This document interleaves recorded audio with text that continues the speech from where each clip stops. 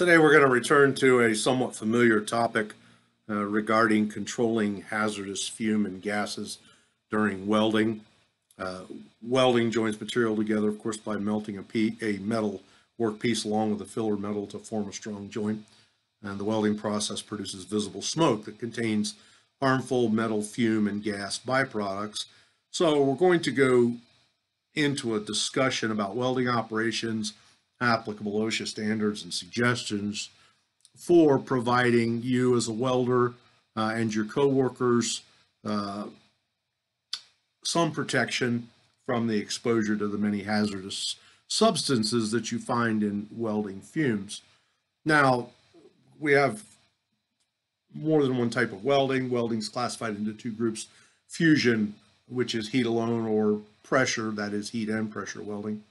There are three types of fusion welding: electric arc, gas, and thermite.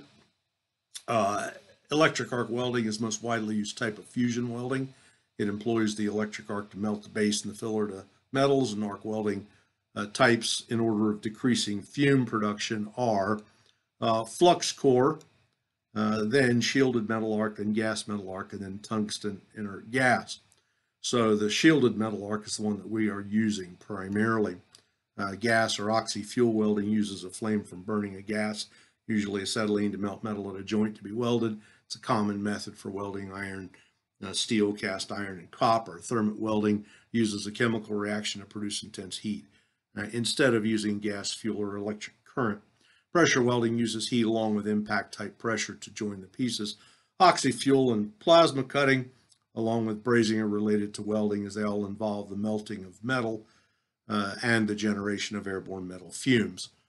Brazing is a metal joint process where only the filler metal is melted. So none of that's new to any of you, but it's part of the whole discussion. So what are the health effects of breathing welding fumes? Acute exposure to welding fume and gases can result in eye, nose, and throat irritation, dizziness, nausea. Workers in the area who experience these symptoms should leave the area immediately and seek fresh air and obtain medical attention. Prolonged exposure to welding fume may cause lung damage and various types of cancer, including lung, larynx, and urinary tract. Health effects from certain fumes may include metal fume fever, stomach ulcers, kidney damage, and nervous system damage. Prolonged exposure to manganese fume can cause Parkinson's-like symptoms. Now, gases such as helium, argon, and carbon dioxide displace oxygen in the air, can lead to suffocation, particularly when welding in confined or enclosed spaces.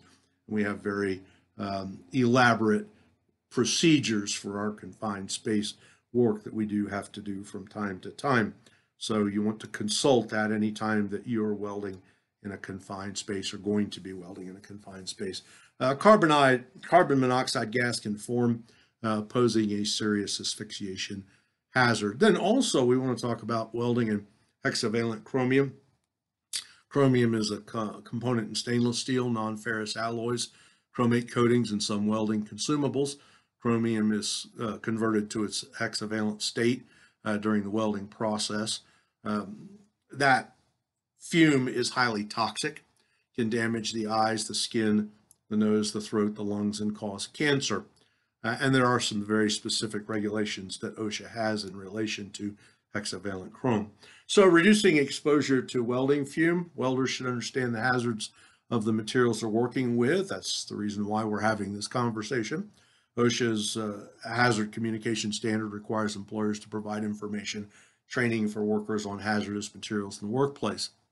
Welding surfaces should be clean of any coating that could potentially create toxic exposure, such as solvent residue and paint. Workers should position themselves to avoid, if at all possible, breathing welding fumes and gases. For example, workers should stay upwind if possible when welding in the open or in outdoor environments.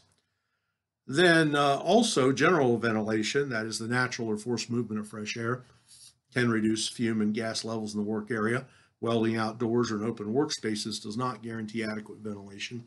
In work areas without ventilation and exhaust systems, welders should use natural drafts along with proper positioning to keep fumes and gases away from themselves and other workers. And also, local exhaust ventilation systems. That's something that we can use to remove fumes and gases from the welder's breathing zone. That can take the form of a fume hood, an extractor, a vacuum nozzle like a smoke eater close to the plume source to remove the maximum amount of fume and gases. Portable or flexible exhaust systems can be positioned so that the fume gases are drawn away from the welder. Keep exhaust ports away from other workers. And then consider substituting, if possible, a lower fume generation or less toxic welding type or consumable. That's not always possible for us to do. However, don't weld in confined spaces without ventilation. Now, once again, we have very specific procedures that we follow with regard to that. Respiratory protection may be required if work practices and ventilation don't reduce the exposure to safe levels. So these are things we wanted to have a discussion about today, and I trust that that will help as you consider your situation when you're welding under various circumstances, as we're exposed to it very, very consistently.